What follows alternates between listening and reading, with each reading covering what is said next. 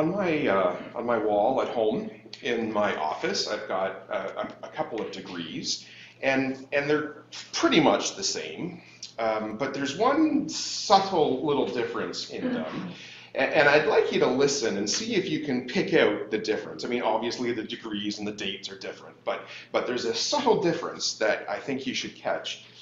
My university degree says this is to certify that Graham Wesley Gladstone has completed his Bachelor of Arts degree with all the attendant rights and privileges granted this day, June 7th. You're going to think I'm so young, 2002. I have yet to get a list of those rights and privileges. I can't walk into Laurier and say, or I can't walk into the book barn and say, I've got a degree from Laurier. I don't get a discount. My seminary degree says this: the board of directors has conferred upon Graham Wesley Gladstone, the Master of Divinity, with all the rights, privileges, and responsibilities appertaining thereto. Did you catch the difference? My university degree says that I am entitled to rights and privileges. My seminary degree says that I am entitled to rights and privileges, but I also have responsibilities. As a member of the graduating class of Heritage Seminary, I have responsibilities to accomplish. And it's not just seminary classes that are like that. Families are like that too, right? When you're a part of a family, there are certain rights and privileges that you experience.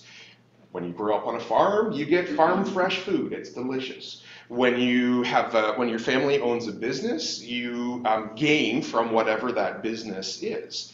There are certainly rights and privileges involved in being part of a family, but there are responsibilities, right? I was struck last week talking with my aunts and uncles about their memories of growing up with my grandma, saying, boy, you just knew you get off the bus, you walk home from school, and then you start taking the laundry in, you start peeling the potatoes. You just know there are things that you have to do as a member of a family. There are privileges and there are responsibilities. That's true of families generally, but it's also true of God's family. Being a child of God means that there are things that we need to do. If you think back actually to the beginning of this series, Ephesians 2:10 says what? God created us in advance to do good works. We were made to do these responsibilities. We are not just God's workmanship. We are not just sinners saved by grace. We are not just his children. We are not just members of his family. We are his servants. We are servants of God, created to do good work in the world. And it's not just me that's a servant of God. It's all of us who are children of God, who are, in fact, servants of God. To show you why I say that, I'd like you to join me in John 13 today. I think there's some Bibles there. If you don't have your own, you can see in John 13 a very famous story. This is the foot washing account in John's Gospel. So John chapter 13, we're going to start right off the bat at verse 1. John 13:1 says this: "It was just before the Passover feast. Jesus knew that his time had come for him to leave the world and go to the Father. Having loved his own who were in the world, he now showed them the full extent of his love. The evening meal was being served, and the devil had already prompted Judas Iscariot, son of Simon, to betray him. Jesus knew that the Father had put all things under his control, and that he had come from God and was now returning to God. So he got up from the meal, took off his outer clothing, and wrapped a towel around his waist." Now think about that for a moment. From a worldly point of view, that sentence doesn't make any sense. The words before the "so" in that sentence do not line up with the words after it, right? If a sentence starts, he knew he had all the power in the world, then the part after the so should go, so he made his inferiors do the dirty work, right? The Toronto Maple Leafs coach is in charge of the whole team. So he has water boys fill up the Gatorade bottles, right? The president of the United States is the leader of the free world. So he has somebody else fold his underwear and clean his toilets. Generally speaking, the powerful are served by the powerless. And yet here, Jesus turns that on his head. He had all the power in the world. All things came from him and through him, and he was in charge of them, and he had come from God, and he was going back to God. Nobody else could say that. It was the greatest person that was on earth. By the ways of the world, his right would have been to get the apostles to get down on their knees and wash his feet. But instead, the Son of God knew that all power belonged to him, so he used that power to serve his people. He used the power and privilege that he had as the Son of God to serve his people. The Son of Man didn't come to be served, but to serve, right? Mark tells us. Verse 5 tells us how he does it. He poured water into the basin. He began to wash the disciples' feet, drying them with the towel that was wrapped around them. Jesus got down on his hands and knees and braved the stink and grime of the disciples' feet and wiped them off with his own hands and then dried them on the towel that he was wearing. The Son of God served his disciples. And it didn't make any sense to them, right? They were still thinking along the world's lines. Peter says, Lord, are you going to wash my feet? That's crazy. Right? Peter is thinking, you are my superior, as if you're going to serve me. I know did you see this week? Queen Elizabeth celebrated her 70th year in charge, her 70th year of reign. And it was neat. Her royal letter, I put it on Facebook, and you might have seen it somewhere else. She wrote this royal letter to her subjects, and she signed it, your servant, Queen Elizabeth. And that's lovely. But come on, Queen Elizabeth is not going to show up at your door with a vacuum cleaner in her hand, is she? Generally speaking, the powerful are the ones who get served. They are not the ones who serve. And yet Jesus says, that's not how we do it in our family. Everybody serves each other. If you want to be great in God's kingdom, you got to learn to be the servant of all. And there's some back and forth about that with Jesus and the disciples. Then verse 12, when he had finished washing their feet, he put on his clothes and returned to his place. He said, do you understand what I have done for you? You call me teacher and Lord, and rightly so, for that is what I am. Now that I, your Lord and teacher, have washed your feet, you also should wash one another's feet. I have set for you an example that you should do as I have done for you. I tell you the truth, no servant is greater than his master, nor is a messenger greater than the one who sent him. Now that you know these things, you will be blessed if you do them. Jesus is calling his people to be servants of God.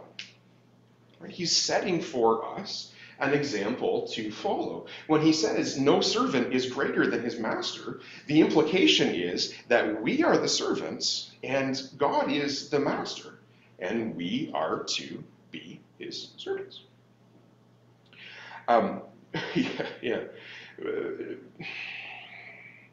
If you are a follower of Jesus, then you are called to be a servant of God.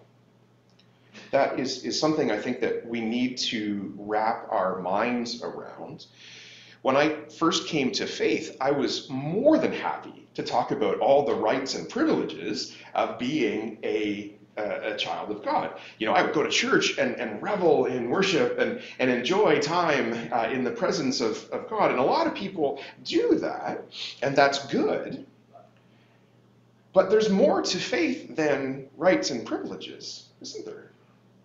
there are responsibilities too. If we are children of God, then it makes sense that we would follow in our big brother's footsteps and serve the world as he did. If you are a child of God, then you are a servant of God too. I realized that might be a bit of an abstract idea, so I sat and I thought to myself, okay, sermon series is who am I? What does it mean to my identity for me to consider myself a servant of God? And I think I put it like this. If I'm a servant of God, then my priority should be to do God's will. If I am a servant of God, then my intention is going to be to put the master's purposes first, to put my own purposes in the back seat if they don't line up with the Lord's. If I am the servant of the Lord, then I am going to do what the master wants me to do. And what does the master want us to do? Slide your finger down just a little bit to verse 34. A new command I give you, love one another. As I have loved you, so you must love one another. We are servants of God, and the master calls us to love one another the way that he loved us, selflessly, wholeheartedly.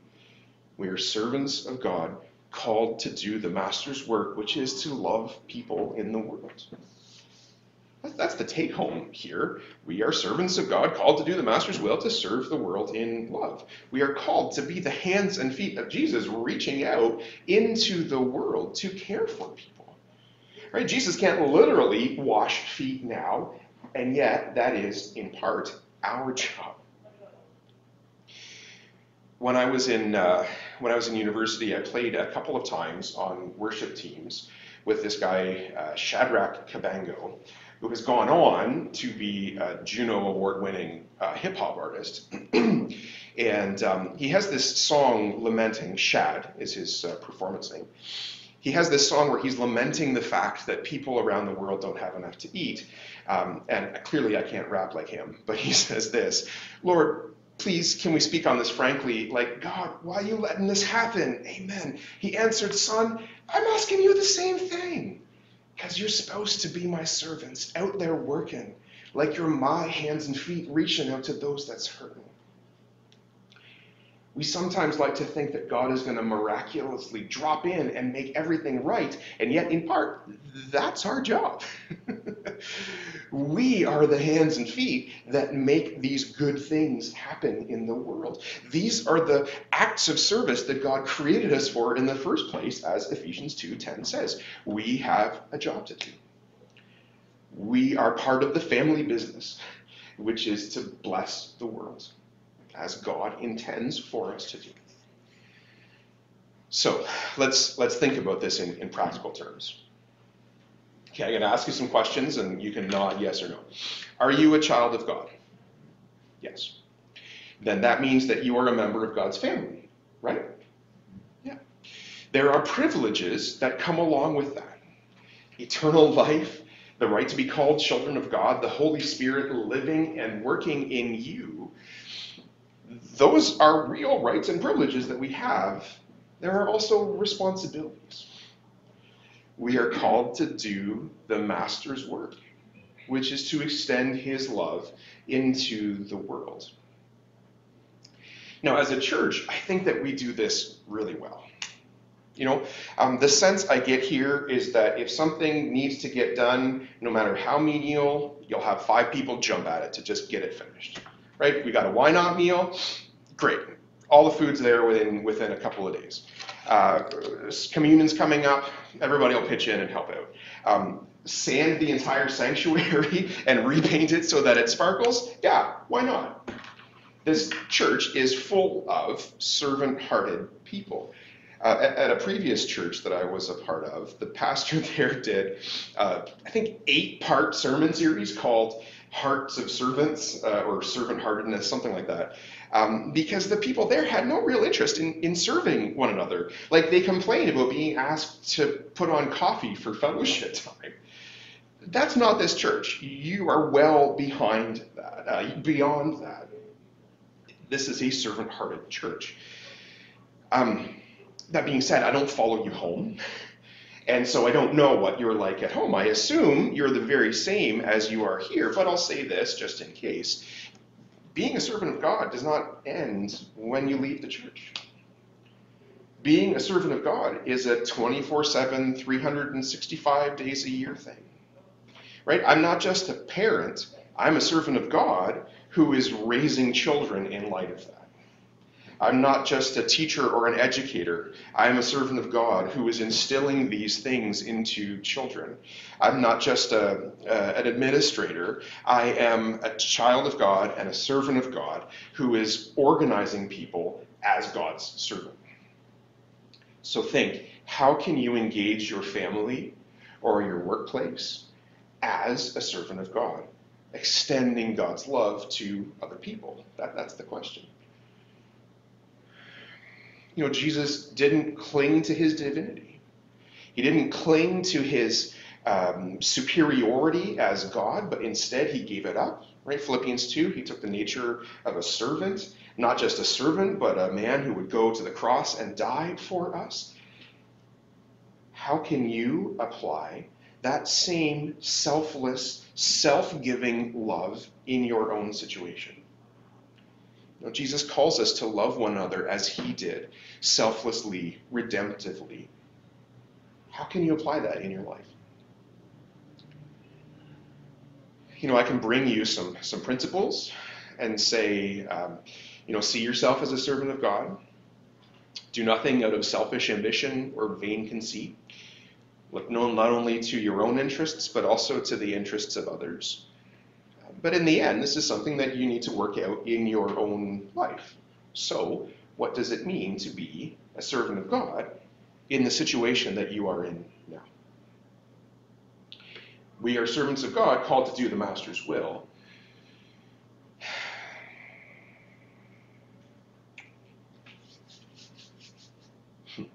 We are servants of God tasked with doing the Master's good will, which is to extend his love to the world. Getting ready for today, I came across a poem that's often attributed to Teresa of Avila, and I'll close with this. It goes like this. Christ has no body now, but yours. No hands, no feet on earth, but yours. Yours are the eyes through which he looks with compassion upon the world. Yours are the feet with which he walks to do good. Yours are the hands through which he blesses the world. You are his hands. You are his feet. You are his eyes of compassion. You are his body. Christ has no body now on earth, but yours. We are servants of God, responsible to do the Master's good will. Let's pray.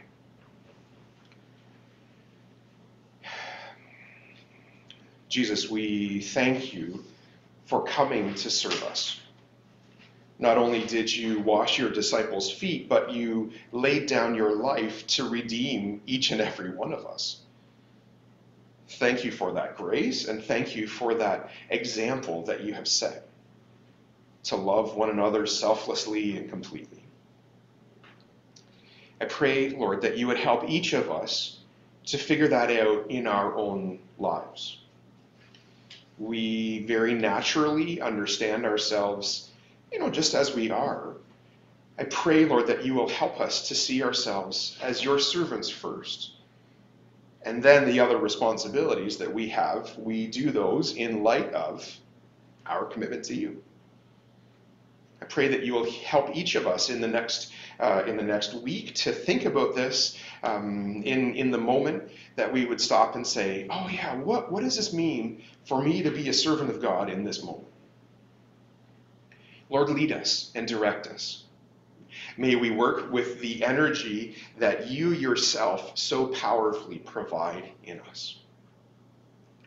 And Lord, thank you that we do this as servants. Not just as servants, but as children. Jesus in John later says, I don't just call you servants, I call you friends. We are not disposable servants. We are treasured children who have responsibilities. Lord, help us as we live that out. We pray in Jesus' name.